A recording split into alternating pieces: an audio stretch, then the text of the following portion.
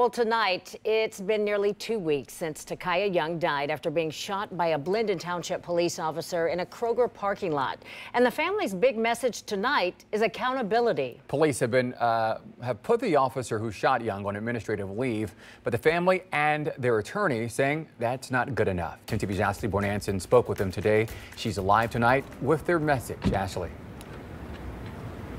Andrew, Yolanda, the family of Takaya Young says they are demanding for the immediate termination of the officer who fatally shot the 21-year-old pregnant woman, citing he violated police policy and should be indicted for murder.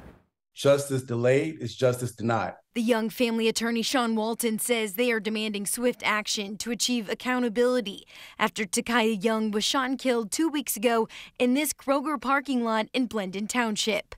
We obtained the Blendon Township use of force policy. In the press conference, Walton uses this document to question the officer's use of force.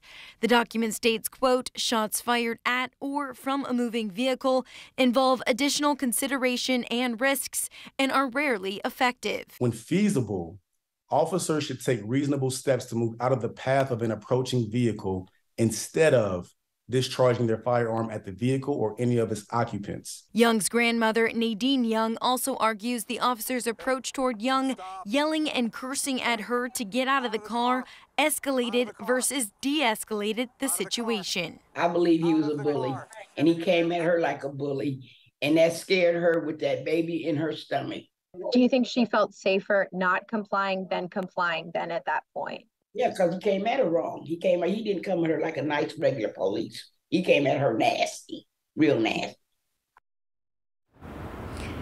And tonight I have reached out to the Blendon Township Police for comment on the family's claims, but they have not yet responded. Reporting live in Blendon Township, I'm Ashley Bornanson for 10 TV News.